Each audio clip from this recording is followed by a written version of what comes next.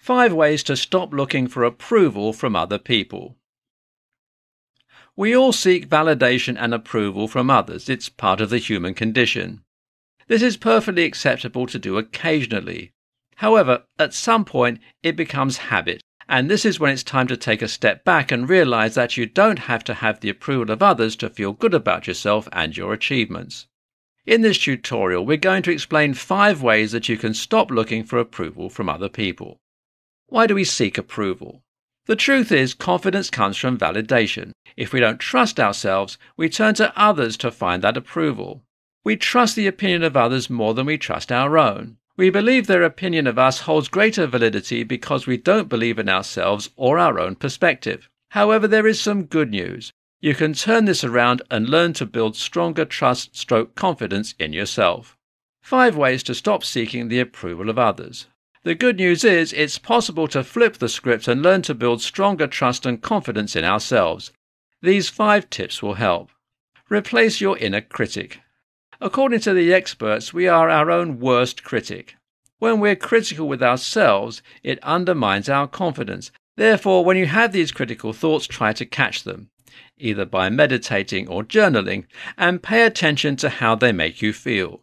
Acknowledge them, but counter them by reminding yourself that you are valuable and capable. Invite nice people into your circle. When you're surrounded by people that don't have your back, we begin to crave validation.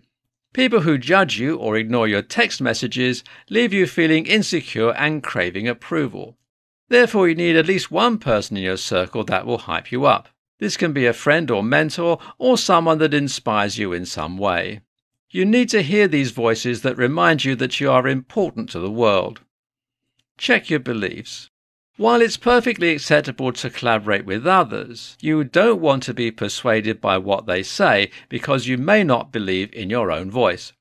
When you check the accuracy of your belief, you realize that your story isn't stable, and you'll consider others' beliefs. Don't forget to practice.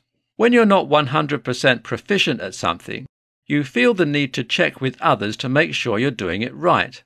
While there's absolutely nothing wrong with checking in with others, the best way to improve your own confidence is by practicing it yourself because, after all, confidence comes with competence. The more you practice, the greater your confidence, and the less likely you are to look for approval from others.